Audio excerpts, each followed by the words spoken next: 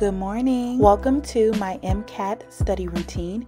This video is not only sharing how I structure my day studying full-time for the MCAT, but also goes into detail on what I do each day to cover the enormous amount of content we're expected to know for the medical college admissions test.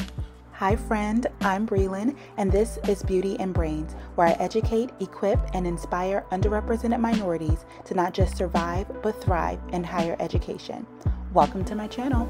We're getting started with one of my top tips for if you're studying for a professional exam, especially for a long period of time, and that is to not neglect your self-care, specifically working out. It took me months before I began working out again, and I noticed a big difference in my mood, in my energy, of course in my body, but also just in how I felt studying full time. So I would wake up and the first thing that I would do would be to work out. I try and wake up around 8:30 every morning, but it depends on how much I actually stay on my schedule. Sometimes I stay up later than I would like, which means I wake up later than I would like, but no matter how late I go to sleep, and no matter how early or late I wake up, I make sure that the first thing that I do is gym time. And for some of you guys who need a little bit more science behind it, I just want to remind you that when we do high intensity exercises, our heart rate increases, supplying more blood flow to the brain, and the increased heart rate also increases our breathing, making us breathe harder and faster. As a result, more oxygen is supplied to our bloodstream, more oxygen reaches our brain. And this leads to neurogenesis, which is the production of neurons, and research has indicated that physical exercise increases neurogenesis in the hippocampus, which, as we know, is the brain area that's important for learning and memory. So this is my favorite part of my morning routine because it is completely dedicated to me. I listen to what I want to listen to and I watch what I want to watch. I'm taking care of my body and I'm also really taking care of my mind. So you guys can see we have a few equipment pieces here in my garage. I normally just use the treadmill and I use this every time I work out. I don't always run several miles a day, but even on the days where I'm doing something light, I'll get on it and I'll just walk like this, a brisk light walk.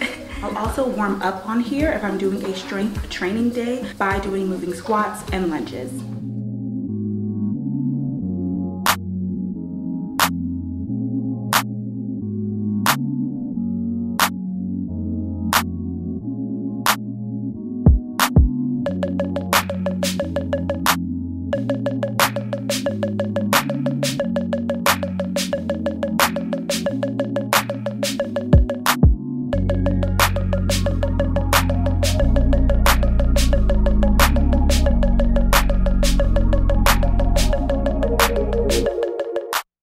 I talk about this in other videos as well, but during this time, and honestly, just throughout life, I'm very intentional about what goes into my ears.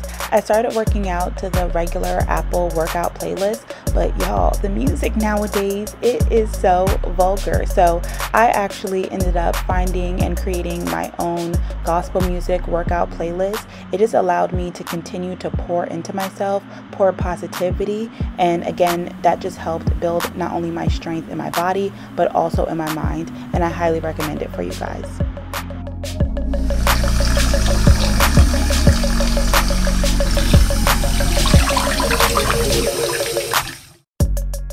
This is the main thing that's different from my normal everyday morning routine, is that when I was preparing for the MCAT, I kept it very simple. I was wearing my natural hair most days and I would literally put on a different sweat set every single day. I mean, no shame in my game. We're here to study, not to look cute, but this is basically my study for the MCAT uniform. I mean, I would wear a matching set to study every single day. And don't mind this, I filmed some of these clips a different day, so that's why my hair is straight.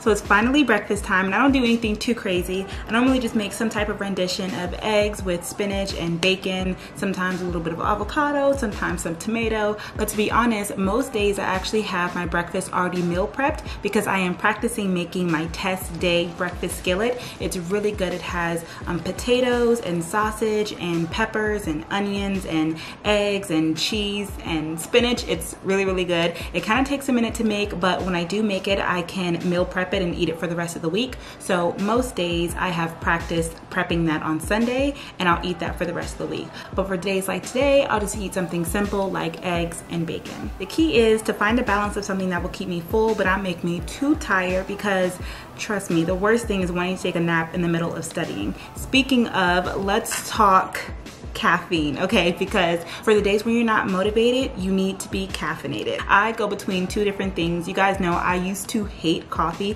I never drank it, but I literally have to start drinking coffee because I could not do the energy drinks every single day. I do have to be careful with coffee because it can mess up my sleep schedule, but when I do drink coffee, I'll put it in this cute little Starbucks matte black, kind of fits the vibe, very gothic, very MCAT gel. I'll just do a little bit of cold brew, a lot of almond milk, and a lot of creamer, and that's like my go-to coffee mixture. But you guys know my one and only true love are the Celsius energy drinks. You can buy these in packs off of Amazon or individually in the grocery store. If you guys haven't tried these out, I'll have a link for them down below. They have so many different flavors, and these are basically healthy energy drinks.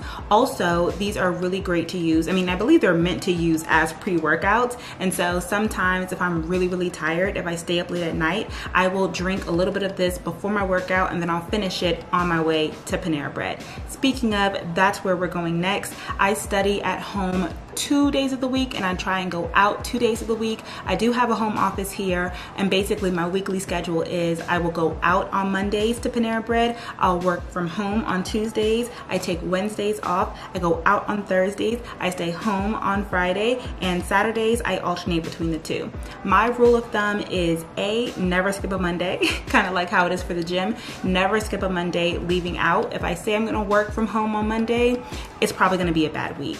And number two, I decided to start taking Wednesdays off because, again, studying all day, every day, it can get really monotonous, and at the end of the day, I'm full-time studying, so I can do what I want. If I want to have a Saturday in the middle of the week, I can do that. But honestly, I feel like it really helped with my productivity. It made my Tuesdays feel like a Friday, and it made my Thursdays feel like that good Monday where you like really want to get things done. So again, I just found myself to be more productive, and also allowed my mind to just stay fresh. Taking a day off in the middle of the week really helped me out. So I would recommend it to you guys if you feel like you need it. I also want to mention how this is normally the time that I do my morning devotional and prayer and meditation and all that good stuff. I know it's kind of random to do it at this point in time in the morning, but I found that this works best for me in regards to, again, my productivity, like really getting up and out of bed first thing in the morning instead of scrolling on my phone. I get up and I'm active. I'm away from all my socials. If I'm on my devices, it's only to watch a YouTube video, which relaxes me, or I'm watching YouTube videos to help me work out.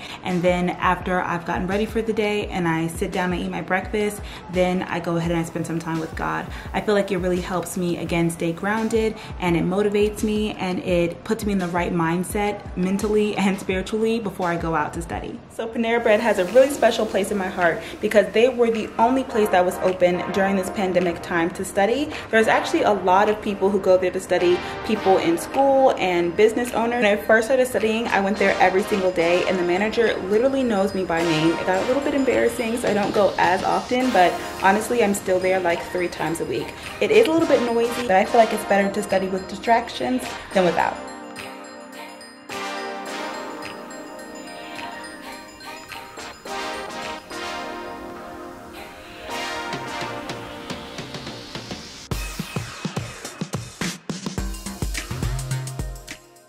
So let's get into the meat and potatoes of how I study for the MCAT. I feel like I've kind of shared this with you guys before, but I guess this is more like an update on exactly what I used and how I used it. So first, let me go through all of my materials. You guys know that I basically switch between using my iPad, my Apple Pencil, and my MacBook. Everybody always asks which type of iPad I have. I believe it's the 7th generation, and this is the 1st generation Apple Pencil. It's the one where you still have to plug into your iPad. And so let's get into the nitty gritty. You guys know that I use a MCAT prep program. It's called Integrative MCAT Tutoring. If you want to know my review and my recommendation of the program, stay tuned or check out my MCAT resources video. That's going to tell you everything that you need to know about the program. However, I will say that the program had a lot of great resources included in it, and other than the live lectures, that's what I found to be the most helpful to help me study. And what were these amazing resources? It was a library of probably 100 different review sheets. Within each major topic, physics, chemistry, organic chemistry, biochemistry, biology, physiology, even psychology, there were tons of review sheets specific to the major topics that were from the AMCAS, the AAMC content list. This would give you questions, about 30 questions per review sheet for each topic. I would go through and I completed each of these review sheets. Not only did it help me test my knowledge while learning the information, but it also helped me review the information in a quick and concise way after learning new topics, and it helped me build upon my knowledge. So it took me a while to find my workflow, but once I did, I had a foolproof schedule that easily allowed me to keep track of which content topics I studied, practiced, and did well on. I was big on documenting my progress, so I created a Google Sheet with the dates leading up to my exam and the amount of lectures, review sheets I needed to complete each day. To complete each topic meant to watch the lecture, write out my own notes, compare them to the notes provided by the program to ensure that there were no gaps, complete the review sheet, transcribe the review sheet questions into Anki, which is a spaced repetition flashcard app, complete the deck for the day, and then do practice problems on UWorld, Jack Weston, Khan Academy, the Princeton Review textbook, or I did textbook problems provided and divided by the tutoring program, which was their homework.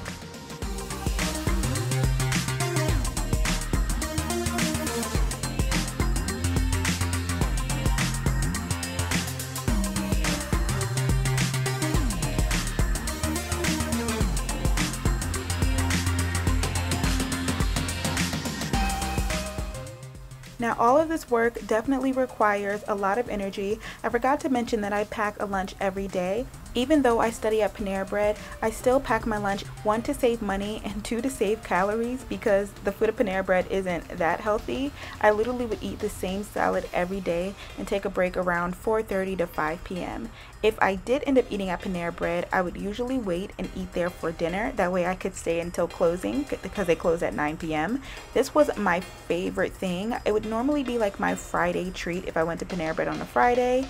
This Chipotle chicken and bacon flatbread pizza, y'all, it's like 900 calories, but it is so good. And it was great because I could order from my table, continue studying, just pick it up as rapid pickup and eat it there at my table. And like I said, I would continue studying there until they closed.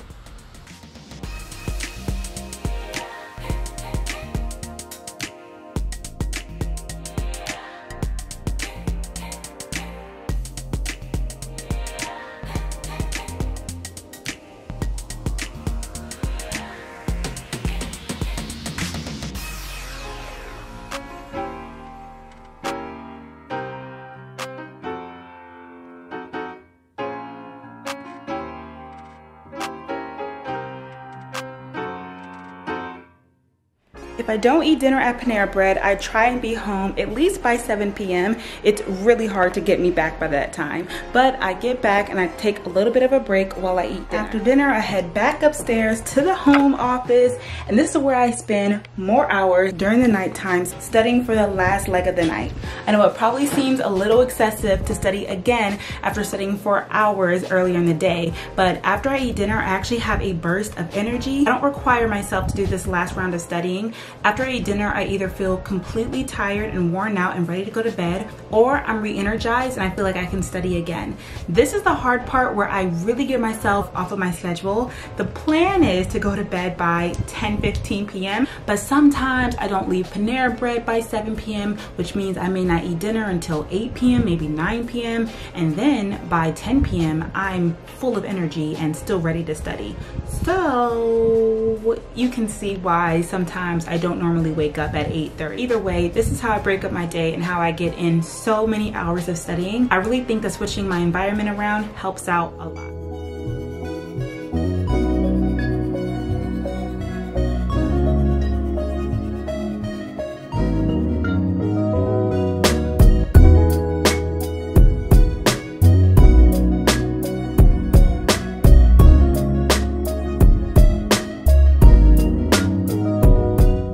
I did find that staring at screens for this many hours in the day really put a strain on my eyes. So I actually got these blue light glasses off of Amazon. I'll have them linked down below for you guys. So this is my MCAT study routine. I have made a lot of changes to it, but this is the one that has been working for me. It's really hard to find a balance when you're studying full time for something that's so important. I found that the longer I studied for, the more I felt like I was forgetting information, but learning and studying and practicing information this way has allowed me to increase my score and just overall feel more comfortable and confident with the amount of information that I have to learn and study for the MCAT. I hope this video helped you guys out. If it did, make sure to give me a thumbs up, follow me on social media, and live each day to the fullest because you only live once. I'll see you guys in my next video. Bye.